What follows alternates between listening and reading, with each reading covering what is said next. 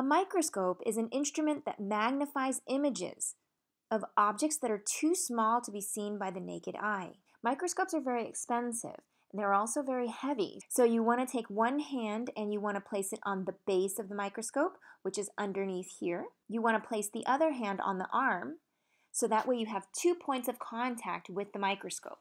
And you also want to be sure to hold the microscope close to your body, because if you have it too far out, you could possibly bump it into something, or you might bump into something and you might accidentally drop the microscope. You want to walk slowly in any science classroom, and especially when you're handling a microscope. You want to think and you want to look in the direction that you're going to go before you begin moving. Now that you have carried the microscope to where you will be using it, I'm going to walk you through step by step on how to actually view a specimen. And a specimen is just a thin piece of an object that you are going to be viewing under the microscope. I will also be using an online simulation where it allows me to manipulate the microscope, and that website is located here, and it is also included in the comments below. The first step is that you want to plug in the microscope. There are different kinds of microscopes. Some microscopes just use the sunlight, and that does not use electricity. The microscopes that are in most classrooms today have artificial light and therefore needs to have electricity. So there is a plug. You just want to plug that in. And you then want to make sure that the stage is down. So here we have our microscope over here, and this is the stage. And you want to try to get familiar with the microscope that you're using, because the coarse adjustment knob is located in different places. In our microscope over here, our coarse adjustment knob is located over on this side.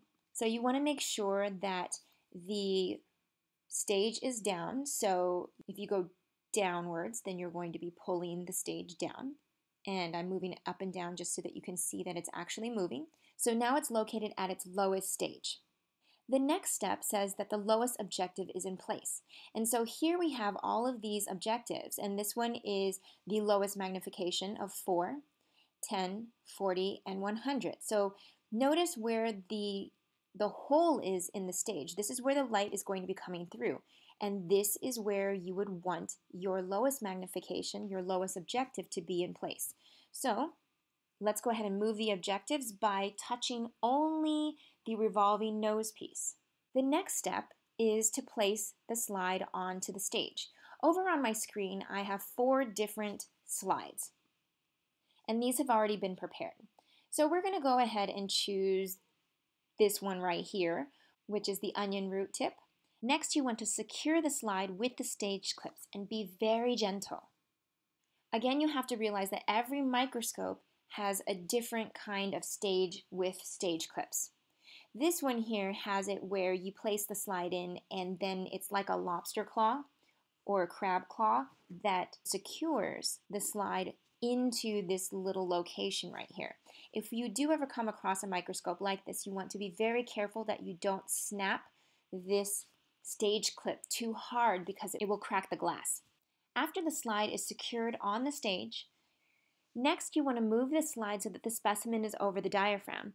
Notice that there are these knobs that will allow you to move the slide up and down, and you want to place it over this hole right here, because this is where the light is going to be coming in order for you to see the object. There are microscopes that do not have this contraption where you have to use knobs in order to move the slide up and down and back and forth.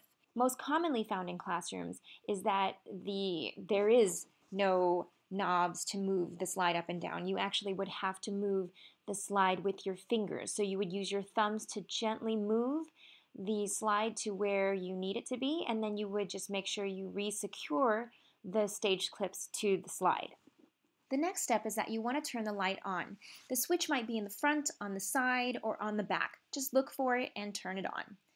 After you turn it on, notice that you need to adjust the diaphragm. And the diaphragm is located underneath the stage so that it can allow the right amount of light to enter through this hole in order to shine itself through the specimen so that you can actually see it in the microscope. Too much light, you can't see. It's too bright. too little light, and then it's too dark and you still can't see. So find the diaphragm and find the right adjustment. And what you'll notice is that as you move it back and forth, you'll figure out which one gives the most light, which one gives the least amount of light. To let you see what's really going on with the diaphragm as you move it back and forth, we're going to switch views so that way we can see what it looks like when we're actually looking through the eyepieces. All right, so here's what it looks like. This circle here is what you would see when you look through the eyepiece. Now remember, in some microscopes you will only have one eyepiece. In this one, for this simulation, there are two, one for each of your eyes. So when you look down, this is the circle that you would see, and that's all that you would see of the specimen that is below. So the diaphragm is located down here, and you just want to adjust it so that you can allow the right amount of light. Here is where it would increase and it would become very bright, and then it would become very dark. So I'm going to pick a happy medium, and we're going to state that that's where the diaphragm is going to be. When we are first focusing at the lowest objective, we want to first use the coarse adjustment knob, which is for large amounts of focus, and then we're going to use the fine adjustment knob. And this is your coarse adjustment knob, and we're going to start to pull the stage up closer to the eyepiece, closer to the objective, and boom, there we see it. This is where you're going to use your fine adjustment knob to really focus in and fine-tune that focus. This is as big as it's going to get at this point, at this objective. Okay, the next step is now we want to magnify the specimen even more. Notice that there's this circle right here, and this is where we're going to want to focus. So we're going to have to move this specimen so that the circle is in the center of this view. Now we can go ahead and switch to the medium objective by using the nose piece. And here's what we have. Now it does say to only use the fine adjustment knob. So you want to use only the fine adjustment knob. So now you're just fine tuning. And you're going to notice that I like to go a little bit above and a little bit below so that I can find where the best focus would be at that magnification. Then that's what we have.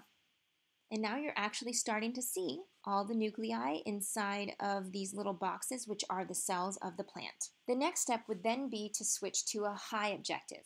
And in this case, that would be 40 times the magnification.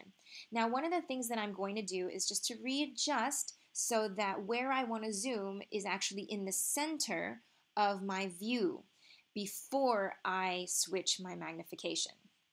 So I'm going to just adjust, and when I have that, then I can go ahead and turn the revolving nose piece so that the objective 40 is in the correct spot. And now you can see that there is a really beautiful view of these plant cells. And now you're just going to use the fine adjustment knob in order to find the most focused view of your specimen. There are steps in order to return the microscope back to its storage place. So the first step that you're going to do is that you're going to need to turn off the light. The light is located either on the front, back, or the side. So you're going to turn that off. And then you're going to want to drop the stage down. Turning the knob downwards is going to bring the stage down. Then you want to return the objectives to its lowest objective. Okay, and so that's going to be the number 4. And this gives you a lot of space so that then you can take the slide out from the microscope. Next, you're going to want to unplug the microscope.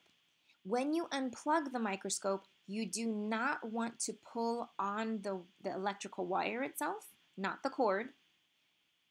You actually want to pull it from the plug portion, the closest part that is into the outlet. This will make sure that you don't yank the wire out from the part that you are supposed to pull on. And yes, I have seen this done, and it is not good, and it ruins the microscope, and then we have to get it fixed. The next step is that you want to wrap the cord around the base, and then you're going to safely walk and carry the microscope to its correct place. Here are some extra safety rules. Please stop the video and write these down, and we will discuss these in class. All right, we've made it to the end of our TNOTES. Make sure you understand everything. Feel free to explore and practice using the microscope with the link that I've provided in the comments. and we'll see you in class next.